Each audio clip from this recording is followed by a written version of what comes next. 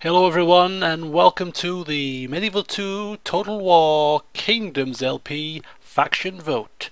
We know that it's going to be a Crusades campaign, but now it's time for you to choose which faction I will use. First of all, we have the Kingdom of Jerusalem.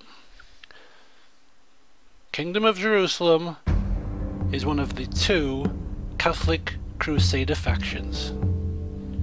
It starts with the key city of Jerusalem and a number of castles and towns in the area, such as Tyre and Kerak. To the south are the Egyptians, who will prove to be the Kingdom of Jerusalem's greatest enemy.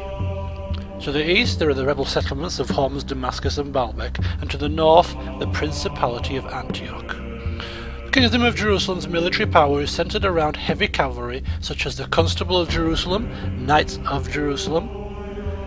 They also have good infantry and access to mercenaries from the ports. Like the Principality of Antioch, the Kingdom of Jerusalem lacked the mounted archers and missile units in general that the Islamic factions have. They also make use of the Knights Templar religious order, giving them access to unique units. Next up, the Principality of Antioch. The Principality of Antioch is the second of the two Catholic Crusader factions. They start with the large and wealthy city of Antioch and the famous fortress of Crac de Chevalier in what is now modern-day Syria and Turkey. To the east and north are the Turks, and to the south, of course, is the Kingdom of Jerusalem. There is also room to expand east to Aleppo and Edessa.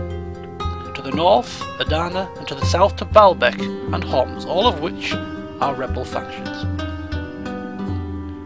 Most of the Principality's campaign will be spent fighting the Turks or the Kingdom of Jerusalem if the alliance is broken. The Principality of Antioch utilize excellent infantry such as foot knights, but they do lack missile cavalry, which will leave them at a disadvantage against the Islamic factions. Next up, Egypt. Egypt is an Islamic faction. Fortunately for the Egyptians, none of their neighbours are bearing down upon their lands. In fact, expanding in any direction shouldn't prove a problem. Though the problems facing the Egyptians close to home are anything a decisive ruler can't deal with, any Egyptian forays into the Holy Lands will no doubt be subject to Catholic invasion from across the Mediterranean. Regular military pilgrimages by European Christians to Jerusalem seem an inevitability, as do counterattacks from other Muslim powers, such as the Turks. Expand and consolidate quickly as the Egyptians, and the world could be your oyster. Egypt's power is based around its cavalry. With cavalry units of all types, they are comparable even with the Mongols. Its infantry, however, is rather mediocre, and they start out with the Cairo region, Alexandria, and Gaza. The Turks. The Turks are a Muslim faction that represents the Seljuk Turks and later on the Ottoman Turks. They have outstanding mounted archers and Janissary troops, though they lack heavy armour and early period infantry. The Turks may be relative newcomers to both Anatolia and the Holy Lands, but the impact they have had upon these realms since they migrated from the steppes east to the Caspian has been profound enough to shake the pillars of the oldest and mightiest neighbouring dynasties. Having seized control of the Abbasid Caliphate from the Buyids and utterly crushed the Byzantines at Manzikert, the Turks have restored unity to the eastern Islamic region, making them arguably the greatest power Arabia or Persia has seen for centuries. And finally, the Byzantine Empire. Byzantium is a shadow that remains of the old Roman Empire. Their reverence to the old ways has brought the empire to a point of stagnation, in a world that has gradually kept moving on. Despite boasting the world's trade capital and home of Orthodox Christianity in Constantinople, the Byzantine Empire is well past its zenith and is now in a steady decline.